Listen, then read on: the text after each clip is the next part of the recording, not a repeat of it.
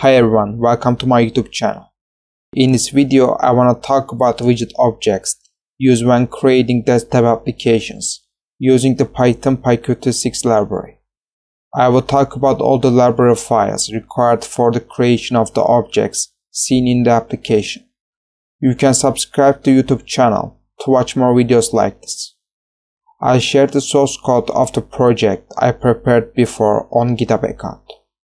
You can access the GitHub account from the link in the description of the video.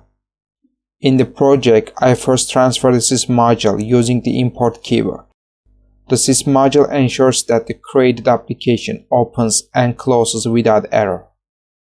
Then we need some files to build the app and add the widgets. I will use all the library files I transferred to build the desktop app and add the widgets to the app. I then set the application header inside the class I created. I create a layout and set all the files I transferred into a list. Each file represents an object.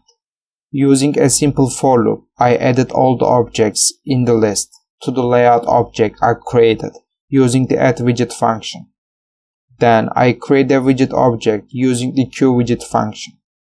I synchronize the widget object with the layout object using the setLayout function. Finally, I added the widget object created using the setCenterWidget function to the desktop application. I use the sys module to close and open application without error. I created an object from the class and display it on the screen using this show function.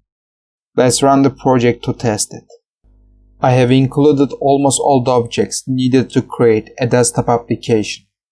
You can create desktop applications using these objects. We will examine all the objects in detail in other videos in the playlist. Thanks for watching. If you have any questions, let me know in the comments. You can subscribe to YouTube channel to watch more videos like this.